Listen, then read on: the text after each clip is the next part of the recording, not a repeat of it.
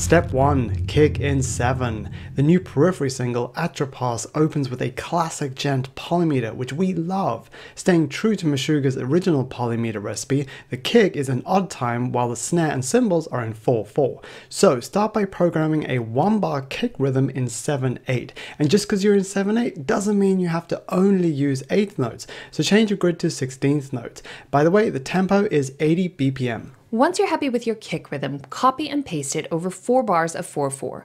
At the end of your 4-bar loop, you'll notice that you can't fit a full bar of 7/8. Don't worry, that's part of the fun of playing these polymeters. Simply chop off whatever doesn't fit of your 7/8 rhythm. In fact, that's how you get those abrupt sounding loops that are one of the main characteristics of Djent polymeters.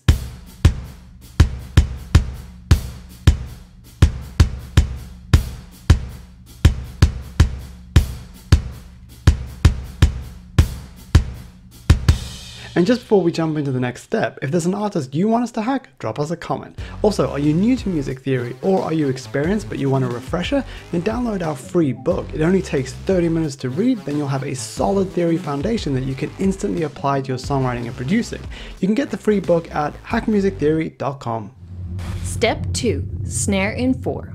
This is the easy and fun part. Start by playing a crash on every 8th note. This keeps the pulse and lays your 4/4 foundation. Then, for momentum and to give the Djent kids something to shake their heads to, throw in a regular backbeat snare, which is on beat 2 and beat 4. Right, now you've got a polymeter. But there's more. Periphery's drummer Matt Halpern does this really cool thing that most people won't even notice.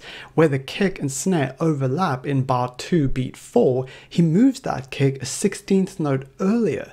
This tiny variation makes the repeating 7/8 rhythm less obvious, which melts the two time signatures together a little bit. Small tweak, but it's super creative. Next, throw in some accents on a second crash, or china. You can do whatever you want here as your polymeter is already established.